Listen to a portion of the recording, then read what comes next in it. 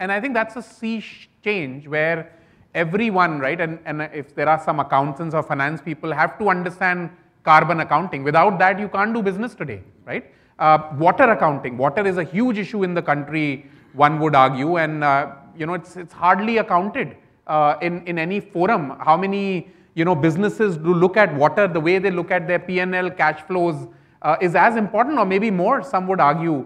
We talking about circularity. I think some of the points that were made, how circular is a business. I mean, it's a reminder. A global circularity report says we use only 8.5% of what we use in circular manner. Otherwise, everything is single use. And I think that's a sea shift that has to happen in terms of all the business decisions, Ashwini, that you talked about, that it's not at the end of the day, and Martin, that you said reporting, because that's a byproduct. Yeah. But it's all our decision making. When Nitesh is taking a flight versus train versus walking, he needs to be knowing in this decision making, because otherwise we are optimized for efficiency, which one would argue is not the best way this world would work, because there is a need for resilience and other factors. So Ashwini, your views on this aspects in terms of what are the challenges here? So first let me open up another aspect. We are talking about environmental sustainability, and I think just to pick the example what Satish was referring to his grandmother, the social sustainability and the environmental sustainability cannot be alienated from each other. Yeah. I think that's something which is very important to be borne in mind. And when we are talking about a country like India, and you're trying to push the agenda of environment protection, biodiversity, you have to also keep in mind that a whole range of community relationships also need to be managed at the same time. I mean, if a particular forest has been protected for several years, for generations, who has done that? It's been done by those tribal communities around that. I mean, there is an example in Odisha where I think perhaps the only one in the country where a very, very large piece of forest is managed not by forest department, it's managed by the community itself. Right. And they've been doing it for last 6, 7, 10 generations.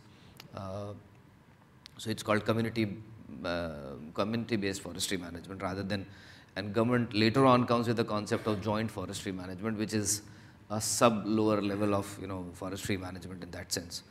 So what I'm trying to bring out as a point is the second challenge of doing sustainability work is that first myth that has to be broken is sustainability is not about making sustainable profits, but it is about making profits sustainable. Right.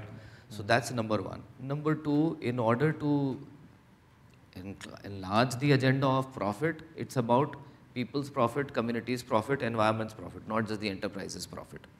And therefore, the second agenda is not just about data, what comes to you. The second important aspect is what do you do with that data?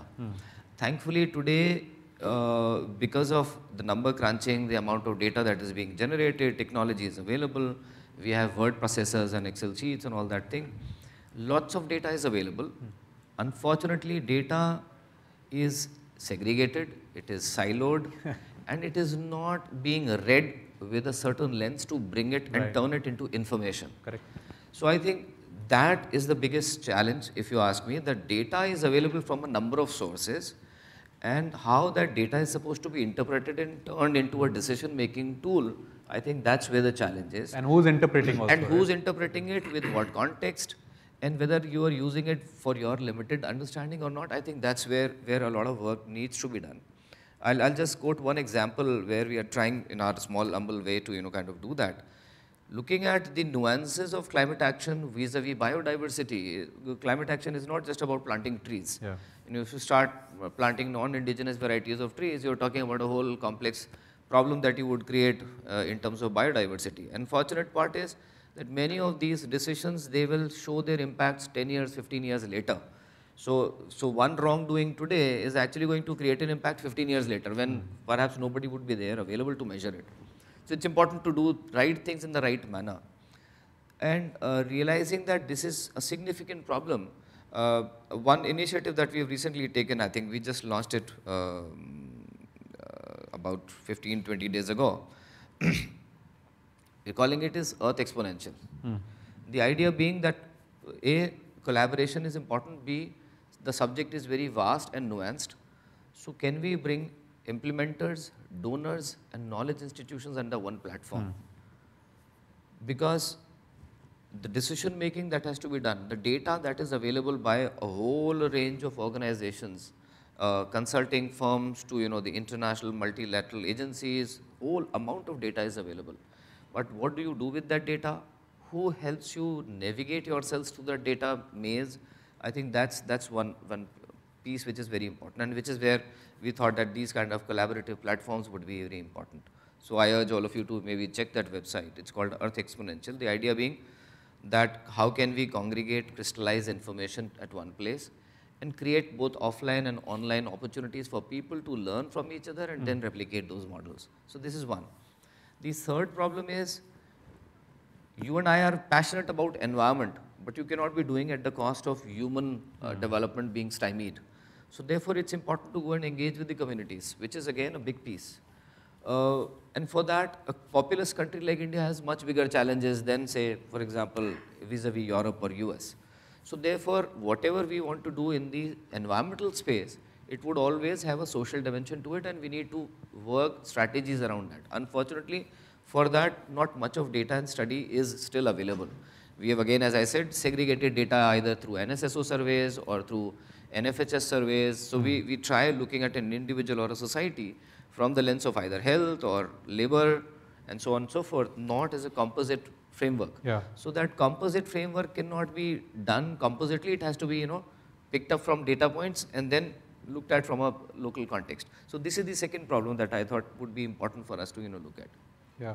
No, I think actually that's a great point, to say that a lot of time how many times I would say we include communities and society as one of the key stakeholders, right, when we are looking at a lot of these strategies. And I think that's why this point on social is very critical, because at the heart of it is human capital, human rights, society, and without humans, you really can't solve some of this problem, because whatever you do, I think it'll impact the society at large. So taking people together is very important. And a lot of time, people say that as we look at this word called ESG, which was coined by UN, as all of you know, about 17 years ago. So it's environmental, social, and governance. And many times people say that S and G are not silent, but it's very least understood, right? What S is, right? Human capital, human rights, society, and then one would also argue environmental and social are goals, governance, how you get there. I think the tone at the top, I think, are so critical, and that's why this term that has been there for last 17 years called ESG is kind of coming together. But I agree with you, a lot of organization, I'll be honest, when I look outside in, are focusing on EHS, but not the holistic aspect, and especially the human capital side of it, I think, which is very, very critical, both inside the organization and the ecosystem, Satish, that you talked about. That organization is not only your own people, but the entire extended supply chain, the third supplier, the fourth supplier, which most of the times you won't even know, right? As we call from cradle to cradle or cradle to grave, right? It's a very, very complicated supply chain. So no, absolutely, Ashwini, thank you for highlighting that. There's also, I found it quite strange, right? Most companies make products or services that will make life a bit better for people. Yeah. More clean water, a more comfortable car, a safer car, or whatever, right? And if that is the goal of a company, why wouldn't the practice be based on having as good solution as possible for the people working there or in the supply chain? If the aim is to make the world better for people through products or services, the aim should also be to do it in such a way that it makes it better for people. Yeah, including all stakeholders, right? Absolutely. I think that's, I agree. I think that if I was to say, where does it start to become a sustainable company? It starts with the board. The board needs to be convinced, and they have to set down the foot and say, we're going in this direction. Then it comes to the management that needs to be able to answer the questions that the board asks them. How are we doing this? What are we doing? And that's who drives then, of course, the whole chain of data to be able to make, what you would say, fact-based decisions. Yeah, no, I think governance and tone at the top is very important. So maybe just following a little bit, Satish, in terms of as you look at the board, C-suite, how do you see our board oriented to this while we all know the subject? How do they integrate into their design thinking, their strategy, do's, don'ts, as they look at an M&A, what consideration to think about? I know it's a very complex subject and a question, but how do they unpack this at the board level? Yeah, sorry. You just start with that. And I'll hand over. I think, first of all, we need to understand that if you sit on a board, you're quite conscious not to be exposed, not knowing anything. So it's fairly hard to train boards in public, right? You have to do it a little bit more behind the line in sessions. That's a fact, right? Because you don't want to sit and say, I don't know anything about this, right? So you have to educate them and do it in a certain manner. We've chosen to use another company that I've started and founded, My Sustain Online, to do it online so that they can do it themselves, right? In peace and quiet. But sorry. Absolutely well said. So first of all, I think we need to recognize the fact that board is also made up of human beings. They are not Brahma, Vishnu, Maheshwars.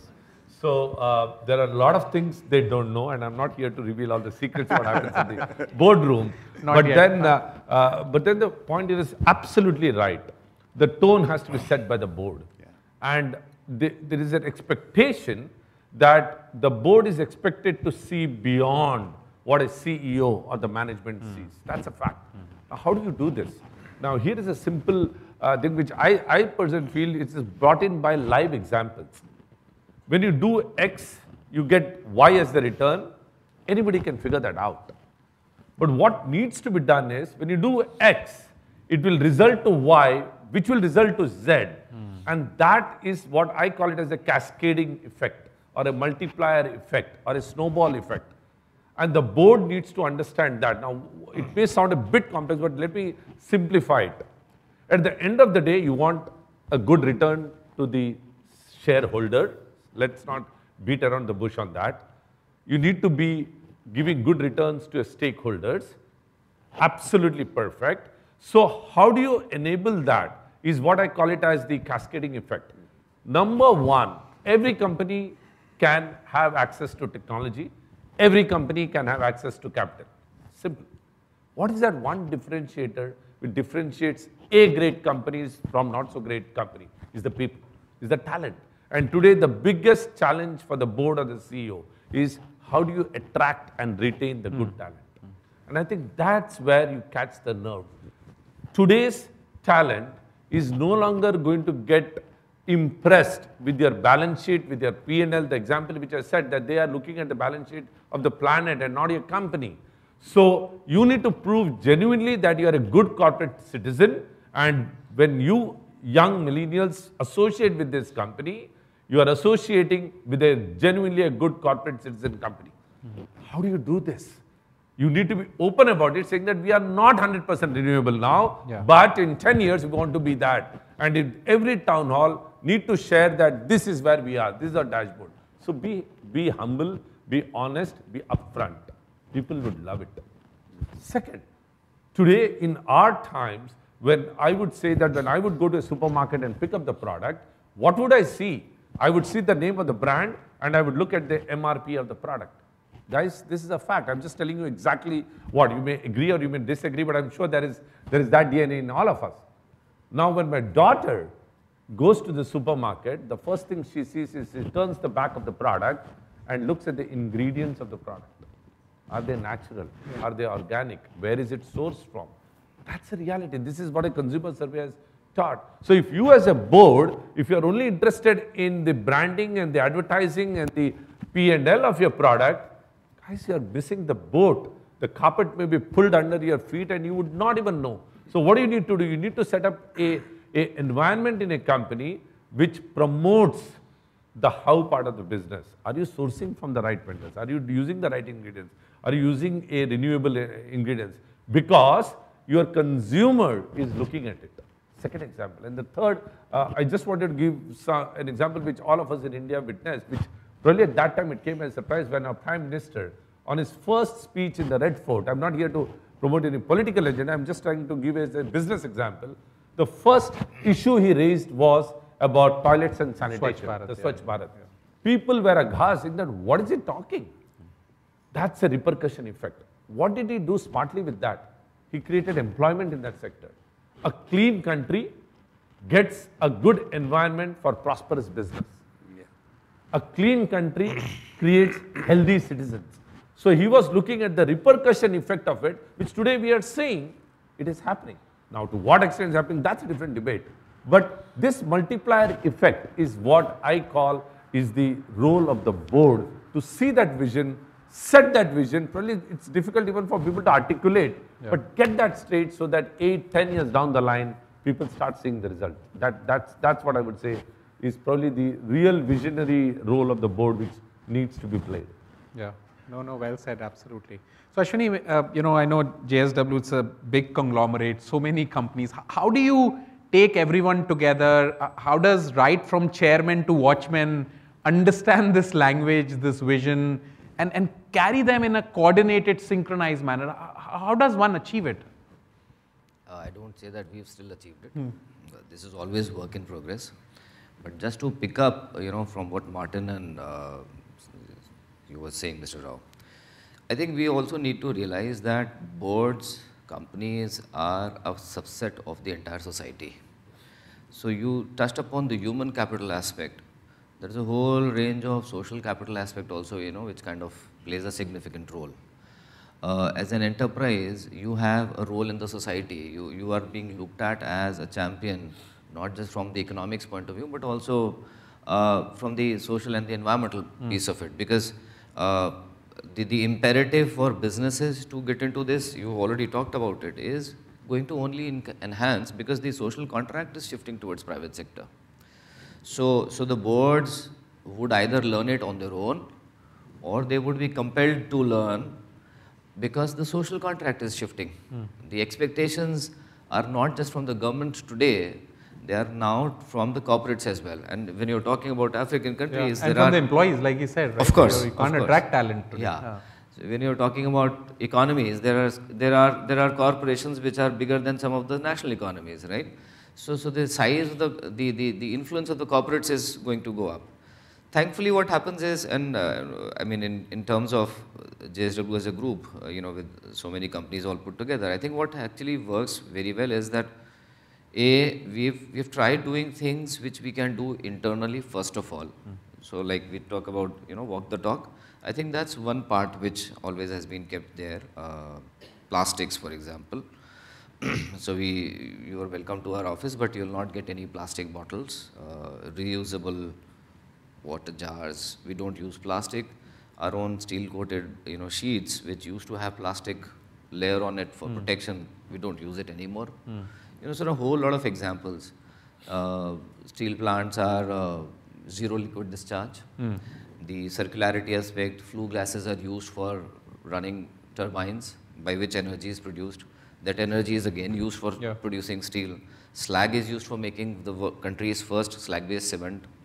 You know, so a whole lot of examples within the group, within the companies, and intercompany exchanges, you know, which creates those opportunities of learning from each other and taking advantage of it.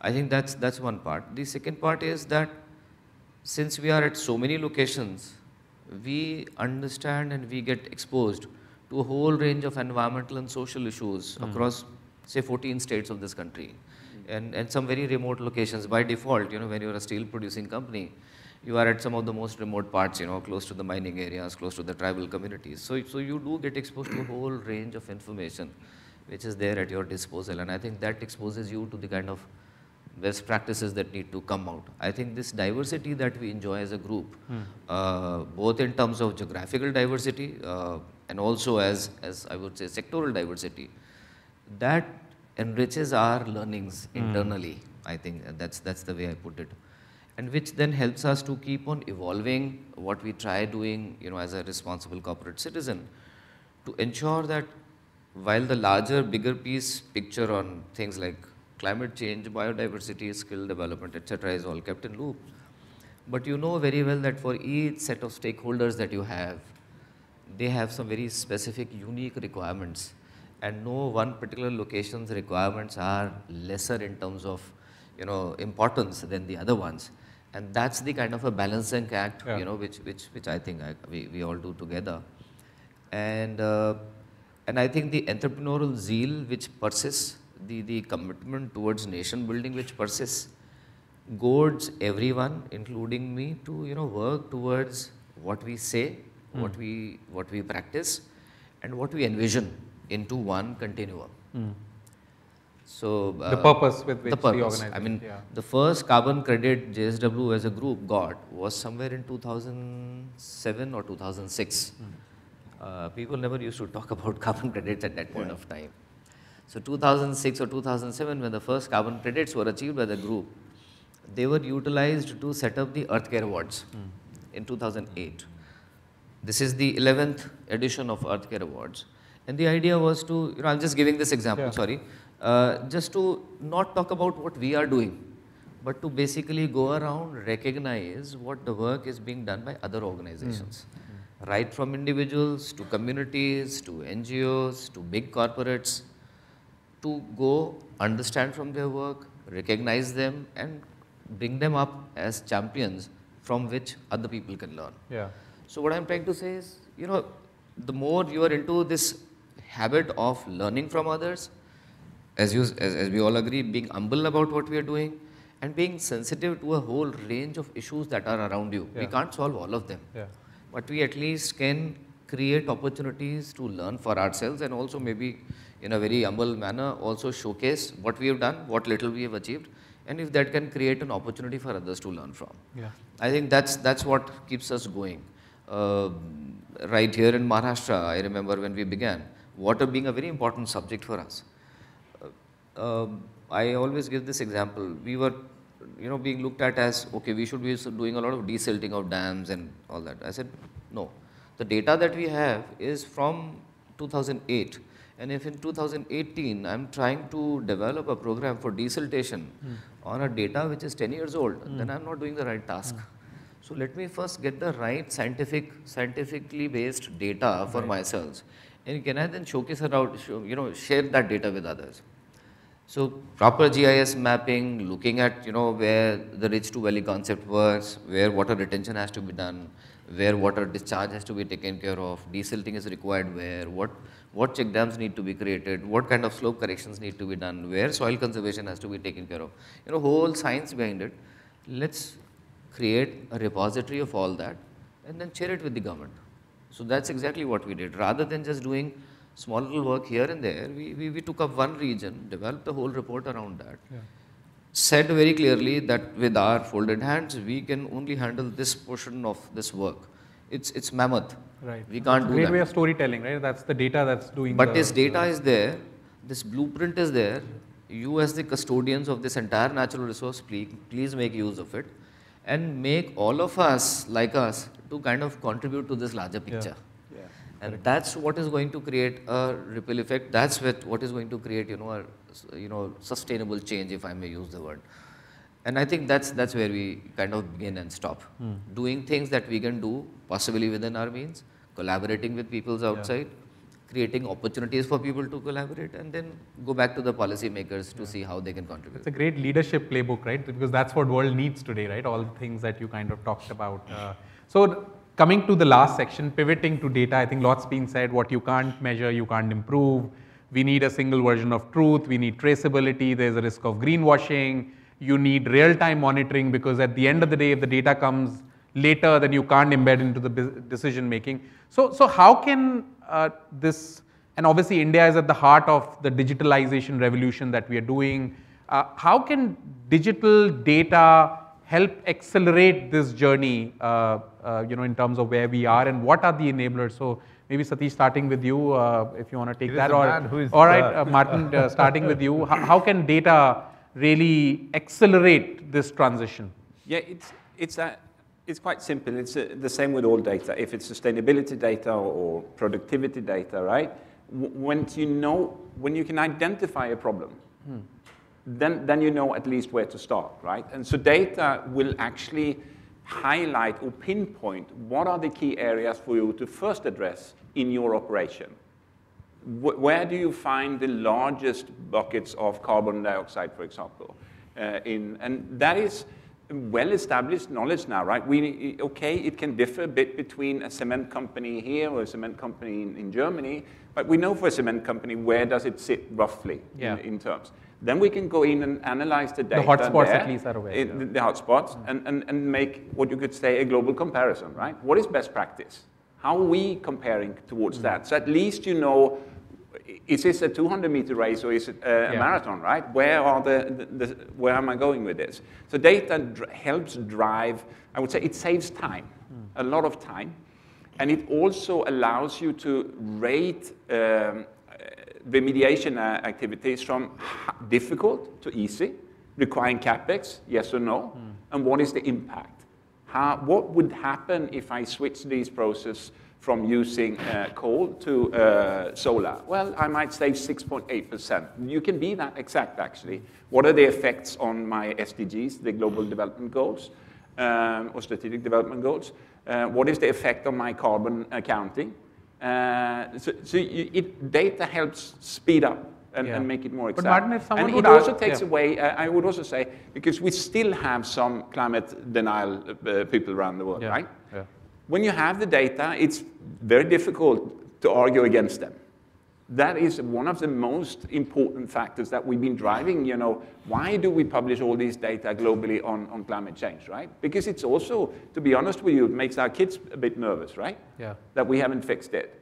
But we do that because data helps drive, should we say, a change in mentality on a global scale as well. Yeah. But Martin, someone would argue, I mean, these financial systems taken us 40, 50 years to stabilize, to get a P&L which is automated. And every organization, we all know, has many systems, right? From buy, make, move, sell. You have a supplier relationship system, hundreds of portals in supplier itself. You have ERP, which are complicated, multiple portals attached to it. Transport management system is separate. You know, travel system is separate. You know, one would argue HR systems are broken, LMS is somewhere else, human capital somewhere else. How do you really refresh all the entire digital strategy of an organization? Because sustainability is everywhere, right? So isn't that easier said than done, because no one system would capture it? No. It's across the ecosystem. Yes, you basically need conversions, right, of data into... And all system to be upgraded. And you need APIs if you want to do it on a regular basis. But not all data needs to be captured on a daily basis. If you, for example, identify your products, how it's split by suppliers, what plastic are we using from each one, where does it come from, right? You get a picture and you say, okay, by switching these suppliers, buying this material here, who has very... You're saying look at the big picture, 80-20 many distributions per year, right? Maybe 600 times twice a day. Switching that to a different location, I can save on the transport, right? Yeah. Okay, that data might be downloaded once a year, but it still gives you a picture that allows you to make that change. Of course, over time, all ERPs will be integrated and converted into carbon data. It's a must, right? Because I also want to touch on what you have to understand is that it's global changes on regulation that is driving how India will have to change. We just have now being introduced in Europe CBAM, Carbon Border Adjustment Mechanism, meaning that if you produce something outside Europe, you will have to pay a tax on the carbon used for producing that product entering Europe for every shipment. It starts with steel and aluminum and cement and such, but it will be spread to all products. You have the Deforestation Act, which says that you have to prove now, whatever you ship to Europe, that it doesn't come from land that was deforested in 2020 or later. That's just another one. You have the extended producer responsibility, which means that you as a producer are responsible for end of life of your product after the consumer or have used it. And all these costs, of course, all these regulations will affect India as well. Yeah. It's just a matter of time. And it already has. Your BRSR is being upgraded now for next year, where you have to actually prove assurance of compliance. The assurance bit now becomes very important. But how did you get the data? It can't be, we had 3 guys in a room and they put it down on an Excel sheet. It's not going to be good enough. Yeah. I know our data is showing we are getting out of time and maybe Yeah, sorry. unsustainable territory. But maybe Satish, Ashwini, just last words from you before we open to the folks to have any questions on this subject. I just wanted to add one thing on this topic, as Martin rightly said, is data is important, but let's not lose sight of the fact that why do we need data? Because data by itself, it can completely confuse you. I mean, tons of spreadsheet is not going to take you anywhere. Don't lose sight of the end result which that data is going to deliver. Take simple, small steps is what probably I would share with friends here. There cannot be any meeting where you don't touch upon whether it's a people review, whether it's a business review, whether it's an operations review, or whether it's a financial review. Do not end the meeting without asking this question on how are we doing on our ESG goals? How are we doing on the simple question? People will figure it out, how to do it. It could be measured in a back of the envelope calculation, or it could be an SAP. That's okay. But set the tone that this is damn important. I know a company where no presentation in the factory can start without the first slide being your safety slide. Period. It's a culture. It's a culture. That's a culture. So don't lose sight of the results which data is going to deliver. I think that's a point I would like to make strong, even though it means a small, humble step. That's okay. No, good point. Ashwini, last word, any bit We're from you? already 19, 20 seconds ahead of our schedule. Yeah. So let's respect the data. Okay. So we'll open it up for, I know, a lot of points, and I know we can keep talking for many hours and still not be able to cover the depth and breadth of this subject and the complexity that it ingrains, and so many topics which are at the heart of it that we touched briefly on. But we'll open it up. If there are any mics around, people can questions, comments, input, suggestions. I think there's one gentleman here. If you can pass the mic, please. Yes, please. Hi, thank you for your time and discussion. I must say, while I enjoy working with Martin, it was a pleasure to hear other gentlemen here. I have a question for you, Ashwin, in particular. I started off my career at Musco, so steel making goes back in my roots. And you know, steel manufacturing, for that matter, is a dirty business, right? It involves a lot of informal labor as well, right? And I like the fact that for the first time, there was a top management that was actually talking about social and governance. Governance, of course, there is no escape for you guys because you are the top management, but about the social was a pleasure to hear. Now, I want to understand how many times does board or in your war rooms do you really speak and discuss components of social? I think somehow we lean towards only human rights, we lean towards employee health and safety, which are very critical to our operations. But let's say in our informal sector, improving their lifestyle or their capacity to earn, does business really care to take targets like that where they work with their contractors, not just to have a tick in the box with provident fund and health and facility, but like how far have we moved the needle when it comes to their well-being in their capacity to earn? Just because I find it a little disturbing being a social auditor myself. And yeah, I would really love to hear your thoughts on that one.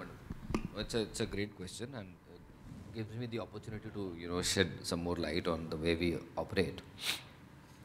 You're right. I mean, when it comes to EHS, it's whole discussion just about the employees, direct employees of the company. But thankfully, you also have a CSR committee where very specific discussions are done over and above and beyond the workforce which is directly related with the company. So when I am talking about, I'm not talking about the group in terms of its employee practices. I'm talking more about what we do as stakeholder practices. Just to give you an example, and so of course, number one, it is discussed. We try seeing what more can be done, especially the people who are attached indirectly to the businesses, not necessarily falling under the category of employees, but still need to be cared for. So I'll give you one small little example, which I think will give you a glimpse of how we operate. Somewhere in 2016, if I'm remembering, the number of truckers directly or indirectly involved with the group establishments in one particular location was about 10,000. And they are not nowhere directly related to us. And typically, you know, I mean, in the development space, if you will talk about truckers, the first thing that comes to people's mind is, oh, HIV/AIDS awareness, as if they are the only ones who spread HIV/AIDS in this world. So the program, of course, began with looking at how HIV/AIDS awareness can be done around truckers. Over the years, today, the program caters to almost 10 lakh truckers, not just the truckers in terms of HIV/AIDS awareness, that's past, that's not even being thought of. Today we talk about a comprehensive health awareness for them, comprehensive health packages for those truckers, making sure that their family members are also taken care of. So connecting them with the right kind of opportunities through which the children can avail scholarships from the government or from us. Looking at what kind of facilities can be created for those truckers across various truck terminals across the country, so that those truckers get the right kind of food, basic sanitation, stay facilities, etc. And you'll be amazed to know that these 1 million truckers and their family members, especially the children, and I would say even that, especially the girl child, is being looked at how we can support them. So there's a whole program, we call it program Marg Darshak, it's with a startup called Hak Darshak. In last 5 years, this program, and it's not just for truckers but for other communities as well, with the support of some few crores by us, has been able to unlock support from the government itself to the tune of about 340, 350 odd crores, sorry, 450 odd crores. So that's the opportunity of how you can take an initiative, connect people and think beyond obvious things that you need to do as business. So truckers are not just, you know, for HIV/AIDS awareness, they are about holistic health packages for them, road safety for them, thinking about their family members and making sure that that is also being taken care of. This is just one example that I tried to give you. Maybe I can share a lot more offline. I just wanted to add one thing, actually going on the same thing. We all know that diversity adds efficiency and increases the productivity at workforce. Yeah.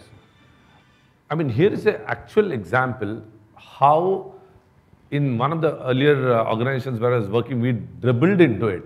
I remember a conclave like this, which was all about diversity, and the topic there discussed was about the transgenders. And we all know that very little proportion of that community are really skilled. So that was like a chicken and egg. Yeah, we may want to employ them, but where do we do it? How do we do it? Because we know most of them end up either in begging or prostitution, but that's very unfair. So what we as corporate citizens can do? And guess what we ended up doing? He said the question was, why can't we hire them in housekeeping or security?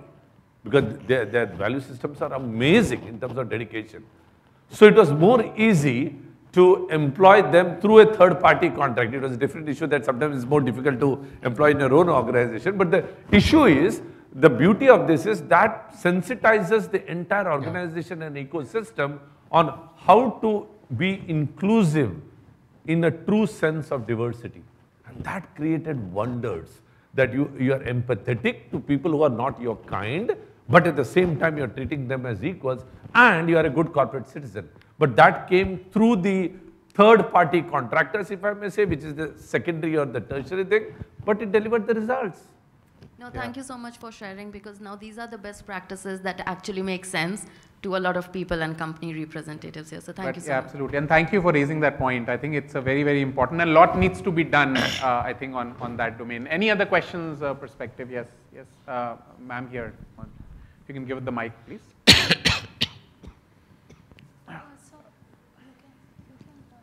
Hi, can I ask? Yeah, please go ahead. As Satish, he mentioned about using the grandma nuska for the daily run. I have one question to all the corporate champions. How many organizations how many corporate houses use the recycled material, be it for the FMCG product or non-FMCG, as Ashwini also mentioned that the usage of plastic is no longer being used. And if we are using recycled material, how many organizations are accounting it under the social responsibility account? Because this is very important, because every house is using a chai patti or a sugar or anything. Every house is consuming, but are we as an individual, when we go to a shopping mall or we go to a kirana store, do we check that what is the packaging material used? The day when each one of us say that no, we are not going to buy this product because it is not a recycled material, that is where the individual responsibility will come in place. My question, what I'm trying to ask here, and also, will you be ready to pay more? Because someone has to pay. Yes. Yeah. Sorry, please complete. Yeah. So my point is, how are organization accounting this as a primary imperative or as a primary goal? Because if every organization is going to take an oath for this, I think we will solve it at a basic ground root at a societal level. So question to the forum, to the experts. So I'll just add and then I'll hand it to my panelists. So I think this is a question I think Martin alluded to in BRSR. What percentage of your input raw material is recycled or recyclable? The two are very different. The data is already out for 1,000 companies. So that data, for first time, there is transparency among India Inc., right? And the data is not that great. Whether the data is accurate, complete, greenwashing, that I will leave it separate. But assurance coming there, right? Because you can't really now do. But the data is not that great, you're right. I think the holy grail question is, when people work in new product development, that can you do it at speed and scale and with the costing, right? Because the reality of the day is that our consumer is, Nitesh, ready to pay more for a shampoo which is of a different product. And I will be honest, I don't know. My daughter may, I may not, right? My my help certainly doesn't want to, right? She wants a 1 rupee sachet. For her, 20 paisa increase is a huge escalation. So I think it's a complicated subject, but I'll let others kind of weigh in. Sure, I'm happy to, because I spent almost 20 years in the consumer product industry. I'm happy to say, if this question would have come to me 10 years back, my blunt answer would be no, we don't do it. Let's get that, okay? We were not doing it because we are all about how glamorous the packaging should look. The product manager is always tasked saying that you need to ensure that this product launch is successful. It delivers these volumes and it delivers this EBITDA, period. But I want to demystify one myth.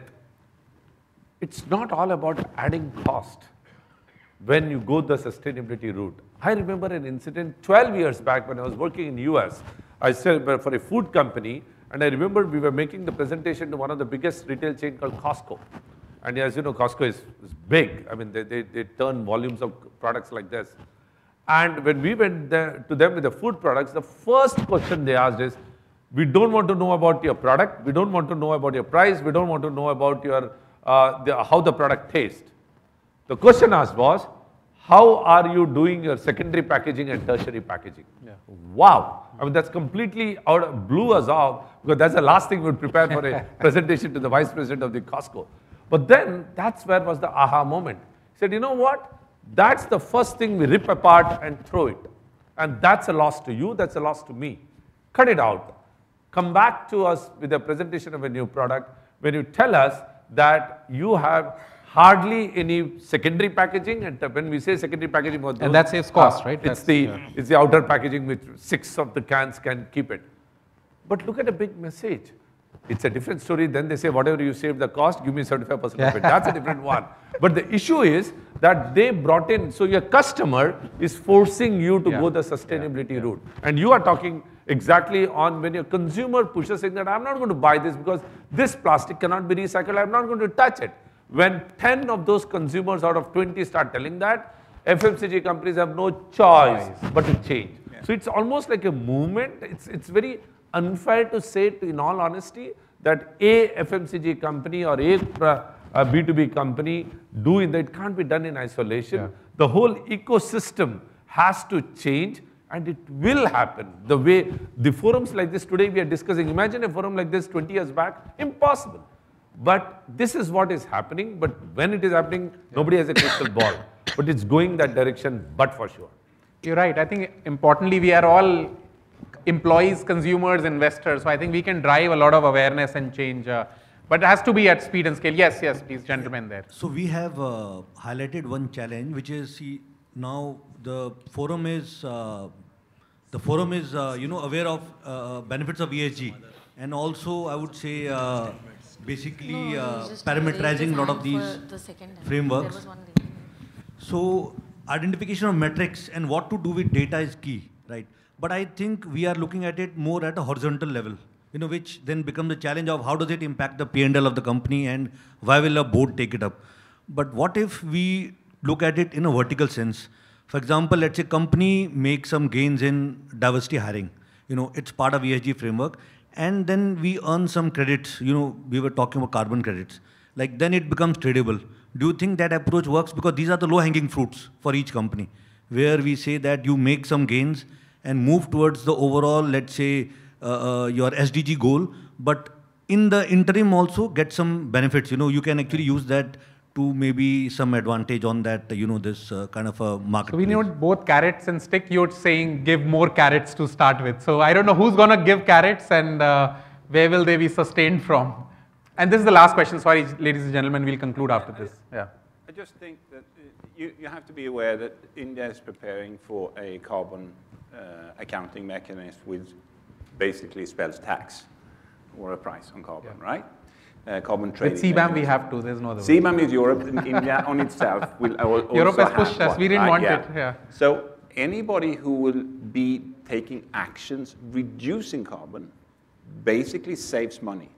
And that, of course, becomes a market opportunity, and that will incentivize, in India, probably 100,000 companies to work towards this sector of how to achieve this more efficiently.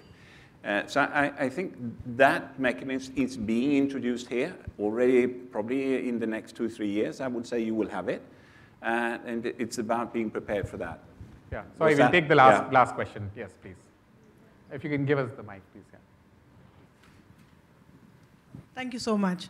When we want to solve a problem, they say you have to go to the root cause, right? And while we talk about balance sheets and we talk about, carrot and stick, I think the fundamental is what Ashwini mentioned about that it is your values that create value, right? So your valuation will come from your values ultimately. How much of the time, and perhaps based on your program that you have for directors, if you could say, how much of training or time goes into really brainstorming on what is our value systems? Because they can be very different and can be very contextual and divisive as well, right? As we all know. So what is that value systems, and how much of time do we spend on the purpose that we really are there for? I mean, would love to hear that. Thank you. And I do think that's the root cause. Yeah, I know it's at the heart of it. It's the holy grail, values and beliefs. Difficult to measure all of these things and quantify, but I let some of my panelists weigh in. But I absolutely, at the heart of it, that's what the debate is all about. Thank you. We as a group had a set of 5 values. I can just tell you that entire set of top leadership devoted almost like a week, broken up into 2 or 3 cohorts, if I remember correctly, to delve, debate, discuss, and freeze on the values. And not just that, after that, going into a cascading and disseminating process as well. Has to so that the values that have been agreed upon by all group JMDs and me as a foundation CEO, it's my responsibility to then cascade those values and practice them. I think that's most important. To practice them and demonstrate them in an active mode to my team members. And it's the same expectation from the other group companies. And what I can share you is that I can see on the intranet of the group that initiative is being taken up by every single group company, by every location, Because I think that binds consistency us, and binds us together as a team. If we want to achieve what we have decided to achieve, we would not be able to do that if we are not working as one cohesive team. So I think that's one example that I can give from our side. Okay, I think we're over time, kept you away from tea and coffee for 15 minutes, but thank you. I thoroughly enjoyed the discussion and some of the nuggets that my panelists had given, but thanks for your time. Yeah, thank you. All right, everyone. a huge round of applause, please. I would request the panel members and the moderators to please stay back. Ladies and gentlemen, a huge round of applause for this engaging yet an insightful discussion. A huge round of applause. Thank you. Would request you all to please stay back. So please stay back on stage. Ladies and gentlemen, I'm now going to request Mr. Ankit Bansal, founder and CEO of Sapphire Human Solutions, to please join us on the stage and present the token of appreciation to our panel members and to our moderator, please. I'm sure one of these best practices shared are eventually going to become the North Star for your respective organizations, and I'm sure you all have a lot of questions. So during the tea break, you may definitely reach out to our panel members, our moderator.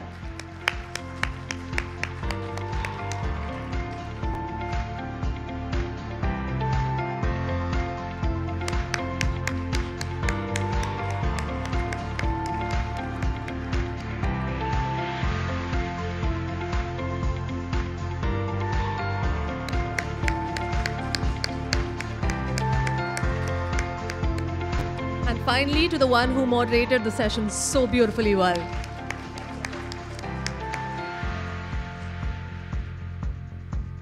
For a group picture, requesting the panel members to please come ahead.